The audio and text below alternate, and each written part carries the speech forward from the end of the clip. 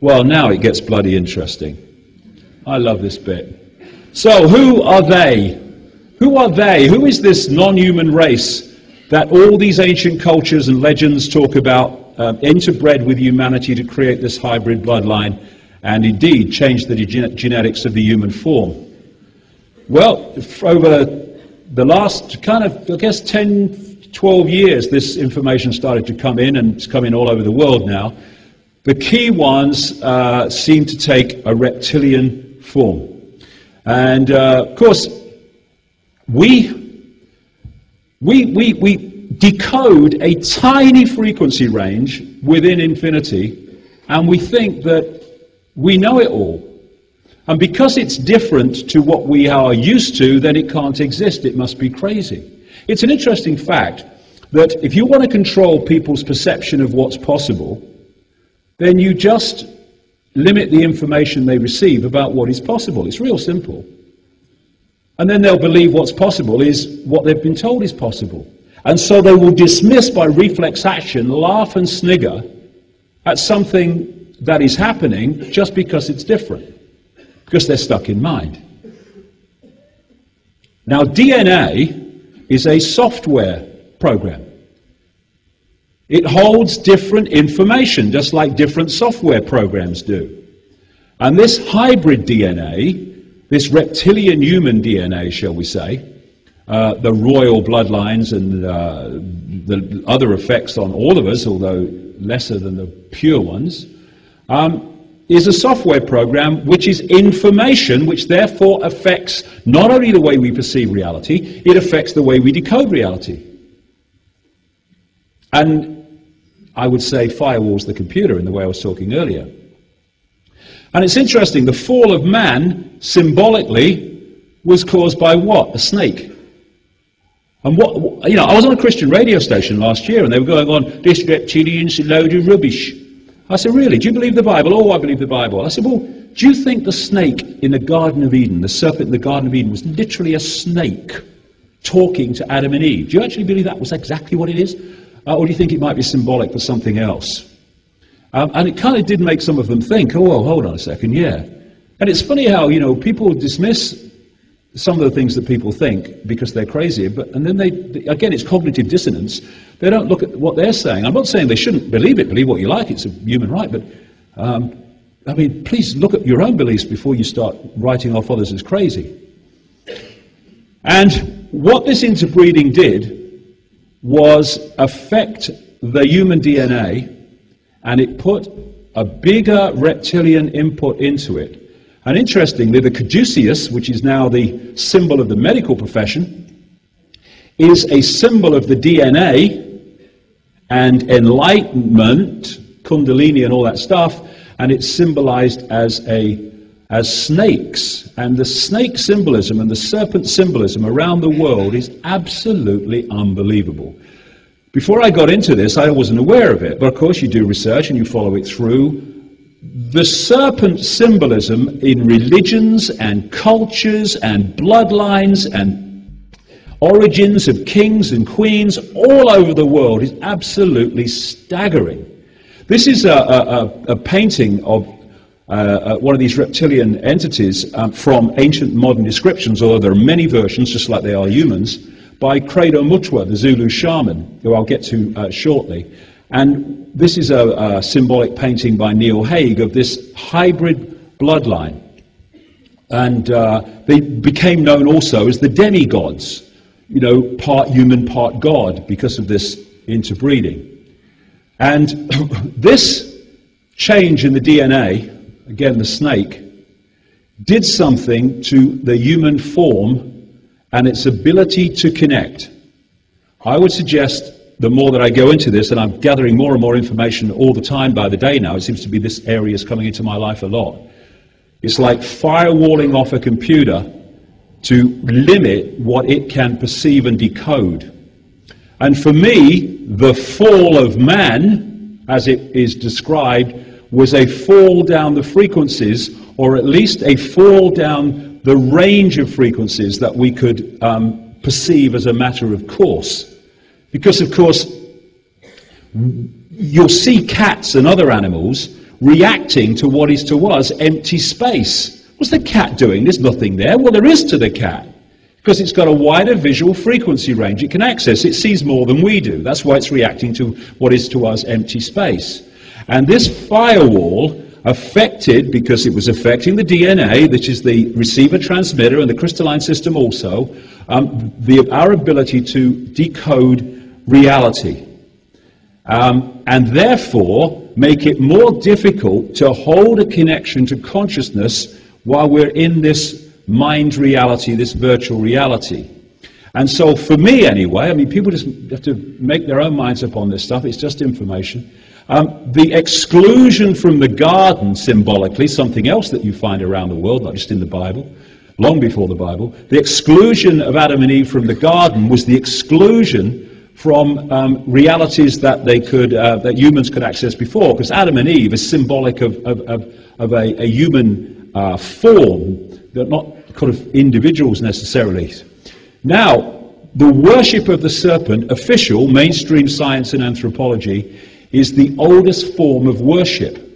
It's been taken back so far 70,000 years, which certainly fits, and then some, with the Sumerian tablets timescale of when the Anunnaki came. These tablets connect the Anunnaki to their kings going back 240,000 years. Because this golden age wasn't, you know, a week on Tuesday and within an hour in the month. It was a long period of life on Earth, which history has shut out, official history. And 70,000 years ago, people in South Africa, what called the Sand people, the Bush people, Bushmen, were worshipping the serpent as a god.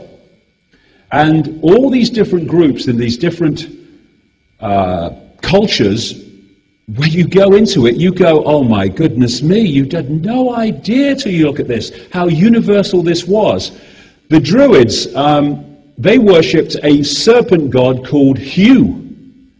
And so Hu-man actually translates in that interpretation as serpent man. And the under different names, the serpent gods and the serpent god are just universal.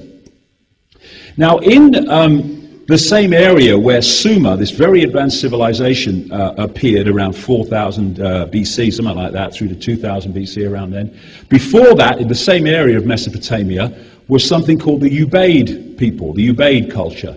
And in their graves have been found these serpent images of their gods, and Many of them are holding babies, like the mother and child, which will become maybe interesting later on.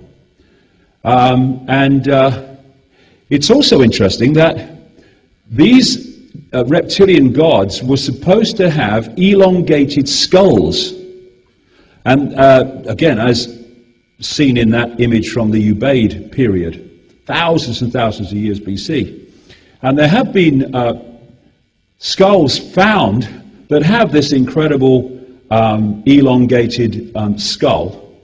And there's another one there, the skull that was found. And the Egyptians, for instance, among others, they depicted their gods and goddesses with elongated skulls. Now, of course, there are people, again, another one, with the big hats, the high hats, the elongated skull that you see so often in Egypt. Now, you do find this among some native peoples, where they take the children and they bind their heads, I mean, God, the thought of it, so tightly from a birth, and it elongates the skull. And when they're asked why they do this, they say, and Craig and Muchwood told me a lot about what goes on in Africa from that point of view, they say it's to make our children like the gods. Again, it's this carryover from the gods with the elongated skulls. Now, one of the ways that they symbolized these bloodlines and these gods as part human, part snake was like this. You see loads of these, where it's part human and the rest is like a snake or a serpent. These are kind of endless numbers of these images all around the world in different cultures. And here's another example where you're human and then you are part serpent. This is the hybrid bloodline that I'm talking about, symbolized in ancient architecture, etc.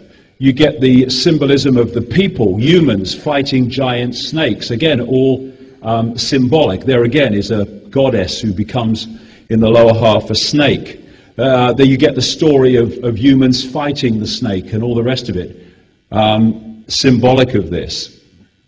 Again, the cobra and the symbol of the cobra is an Illuminati symbol in many ways. And going way back, it's a symbol in Egypt, where the cobra is symbolized in the way that they symbolized their pharaohs, etc.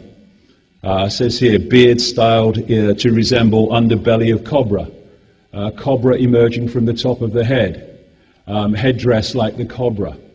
And wherever you go, and I've been researching this now for the best part of a decade, it's unbelievable. And the other interesting thing, because of where we're going, is at least there came a time, if not from the start, when the worship of the sun and the worship of the serpent kind of became one and moved as one unit.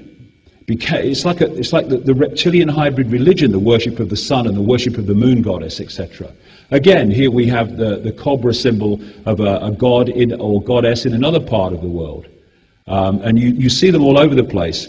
And somebody sent me these statue images, again, of the symbolism of the serpent and the human woman, the interbreeding, and again, the dual hybrid nature, part human, part serpent, part human, part serpent.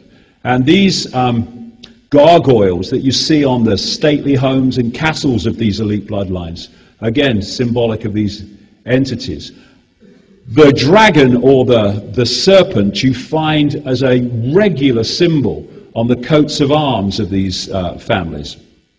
The crest of the City of London, by City of London I mean the financial district of London, the original London before it became the great sprawl it is today, that is the two flying dragons holding the red cross on the white background, which is the shield of the Knights Templar secret society, which is massively part of this network of secret societies.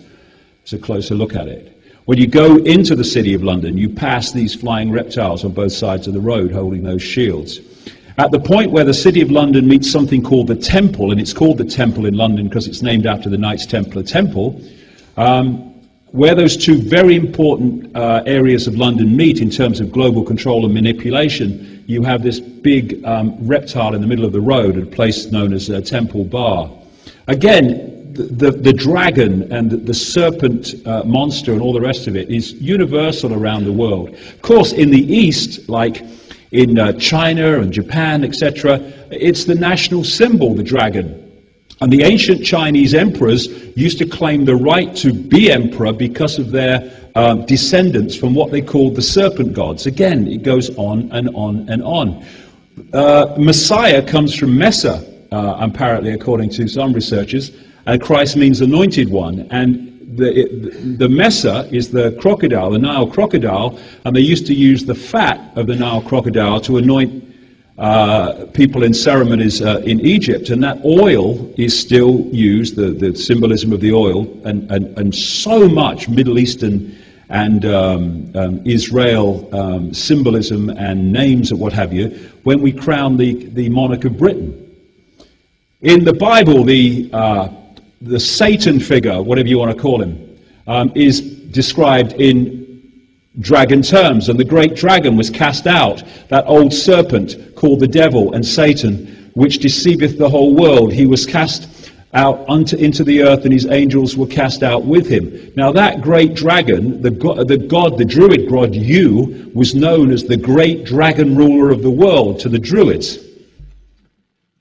So Credo Mutwa, great friend of mine, when I first met him, was in South Africa in the late 90s, I think it's about 98, and I met him and we had a chat. We haven't talked about any of this stuff, but other things.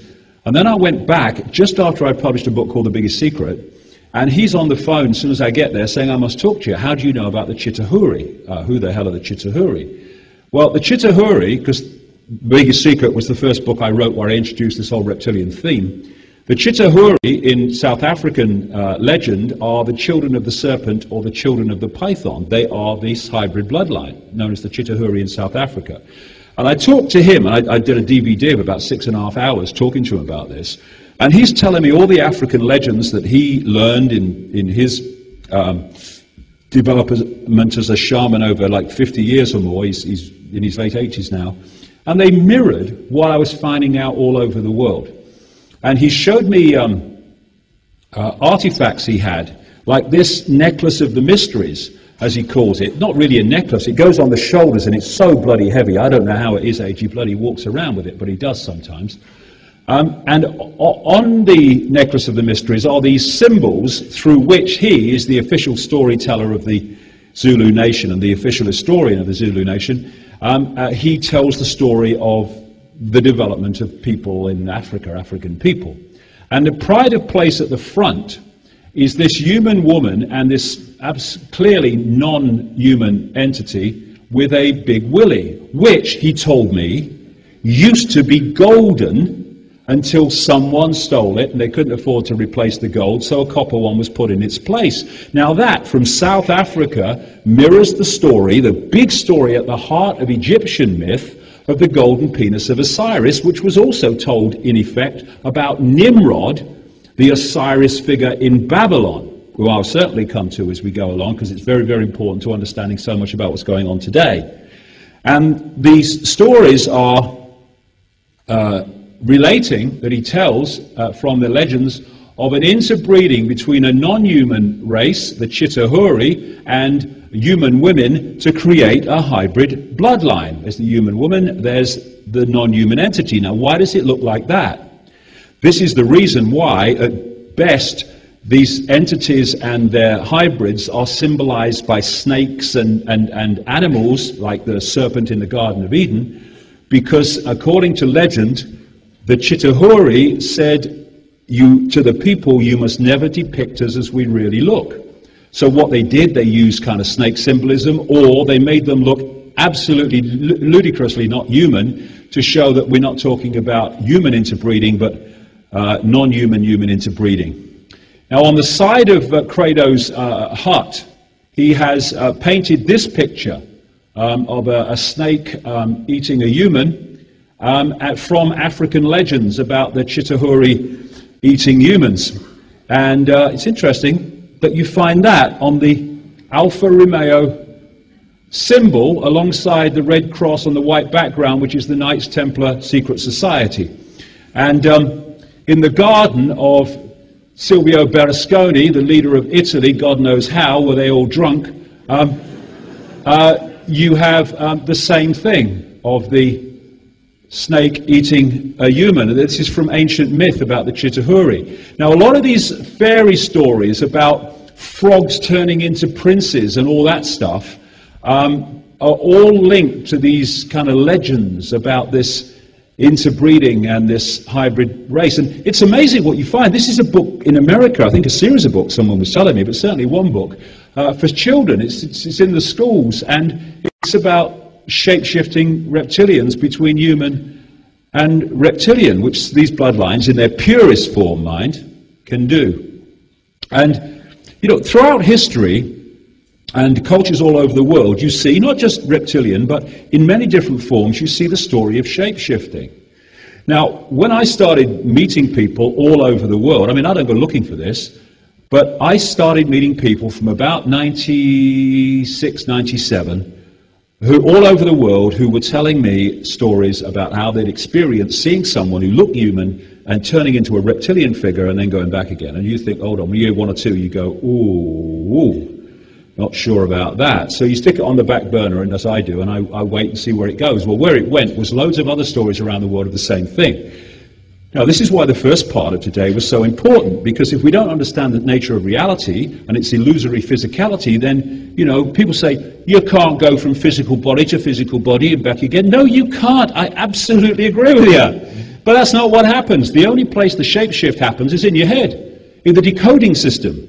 When you have an energy field shift, then you are decoding an energy field like, you know, the energy form into the holographic form, and then when that energy field shifts, which is not solid, it's movable because it's energy, then you start to decode a different form of that energy. And to your perception, you see a apparently solid body human, then you see it reptilian, sometimes other forms as well, and then you see it human again. And of course, without understanding the nature of reality, you go, that's impossible. No, it's not. It's all gone on in your head. Just like flicking a television channel zapper button from one to another. Now, oh, hey, that's kind of relevant, isn't it? She should come up. I'm not getting a knighthood, by the way, in Britain. I think it's when I said she was a Satanist, a shape-shifted reptilian. I think that cost me in the end. I'm not sure. So the physical form is a hologram. It's not solid, and that's why it can shift if you know what you're doing, because it happens in there within this short frequency range. So these entities, these reptilian entities, appear to exist just outside, as a matter of course, outside of visible light. So in the natural course of events, what we're decoding is that which exists within visible light. So we see humans everywhere. But just outside of visible light are entities that are anything but human. And this is where we see ghostly figures too. The reason a ghost looks ethereal rather than solid is it's not quite on the same frequency that we are. So when you get two radio stations that are not quite on the dial, you don't get sharp reception, you get what we call interference. This is a visual version of interference.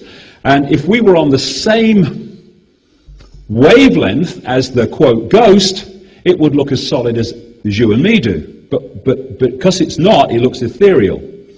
And this is a thing that has been a constant theme through this period since this subject entered my life. And that is psychic people whose visual acuity is outside the norm, who've told me how they've seen reptilian-type, ethereal-type entities connected to people in human form through these lower two vortex points, what we call chakra points.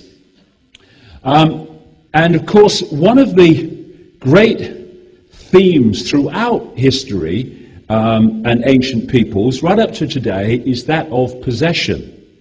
Possession by demonic entities that take over a person's mental, emotional, and therefore physical responses, perceptions, etc.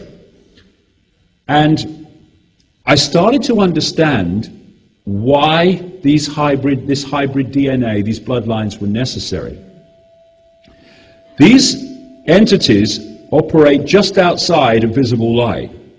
As I said earlier, if I'm going to interact with this reality, I need a form within this reality to interact with it. So what they've done is created hybrid bloodlines which have a vibrational resonance because of the genetic makeup to these entities, which means they can make a vibrational possession with these particular bloodlines much more powerfully than they can with the general population, which all of us have tremendous reptilian genetics, I'll get to in a minute, but these bloodlines are and then some. And so this seems to be the game. You use your secret society network to manipulate these hybrid bloodlines into power, and as they go into power, what's really going into power is the entity possessing the physical body. But because we're only decoding reality within the visible light spectrum, when we look at these people, we see physical bodies. We see human George Bush. We see human Queen of England. But if you could just tease out, just beyond visible light, you would see overshadowing these people something very, very, anything but human. And so these people that end up in these positions of power, or a lot of them anyway, are vehicles. And so these are what I call come and go politicians who just come and go and all the rest of it. But all they are vehicles to allow these entities to manipulate this reality through their outer vehicle. So you have the politicians in the dark suits, then you have the shadow people, the advisors and all those people that have the real power in human form. And then you have behind them these entities that operate just outside of visible light and possess these entities and control their mental and emotional processes. And one important thing to stress, which will make a lot of sense of the world, is that one key aspect of this hybrid DNA, this pure one, this one that's more reptilian than general population, is that they don't have the most important balancer of behavior, and that is empathy. If I have empathy with someone who's going to suffer the consequences of my actions, that empathy stops me taking those actions. If I do not have the ability to empathize because that has been deleted from the program, then anything goes. Starving children in a world of plenty because of the way I manipulate the economy, I have no emotional consequence for that because I have no empathy with those people. Same with kids killed in Gaza. Look, it's gone back to Vietnam and before, and bombing cities full of civilians. To us who have empathy, wouldn't even consider it horrific, grotesque, my God. But without empathy, there is no emotional problem whatsoever. And so what we're looking at seems more and more clear to me is that these particular bloodlines that end up in the positions of power and behind the positions of power are possessed entities. On one level they're human, but if you could see further on, they'd be anything but human. Someone sent me this picture off the internet with this kind of reptilian eye. I'm not saying it might be just the light, whatever, I'm not saying that, but I'm using it as an example. So many people have told me how they've seen people's eyes shift like that into a reptilian form, which seems to be the first thing to go. But full body shifts are ridiculously common around the world, but of course not many people talk about it, because what do people say? You're mad. Now, I've got a friend who's an associate of an expert in iris development and all the rest of it in terms of the technology. I don't agree with it. The technology that uses your iris to read your code so you go through airports without going through the various checks and everything. Anyway, whatever. This guy who was doing this, he looked at 2,300 pairs of eyes as a result of researching this technology. He has no idea that my friend is a friend of mine or what I'm talking about. What he said to my friend is what surprised him greatly when he did this research, and when he's looking into eyes through microscopes, etc., is that of the 2,300 eyes he scanned, around 4% appeared to be of reptilian type and appearance. George Bush, somebody sent me that one. Again, it might be the light, probably is, but it's very symbolic. And again, you know, we've got the Queen. Somebody produced that on the front of a magazine in Britain to, you know, ridicule me. I thought, thank you very much, I'll use that. And again, symbolic, but all these bloodlines, these royal bloodlines, that's again a depiction of someone from royalty in the ancient world with a cobra again. It's like the serpent and royal bloodlines go hand in hand wherever you go. There's Dick. There you go. Oh yeah, another thing, people who've worked with satanically abused people who've been put through satanic ritual and satanic abuse and ritual abuse, a number of them have written to me, and one of them sent me these drawings with his client's permission, of course. What they do is they try to get them to bring out their inner memories and the suppressed, blocked memories of what happened by drawing. And this lady drew images of what she's experienced during these rituals. And again, they draw reptilian eyes and reptilian people. And again, the idea of possession, and often possession by reptilian entities, goes way, way, way back. Because the DNA is a software program, and the idea is to hold that software program by only interbreeding with your own kind. This is where this obsession with elite bloodlines and royal and aristocratic bloodlines, and now the elite business and banking families, interbreeding with each other.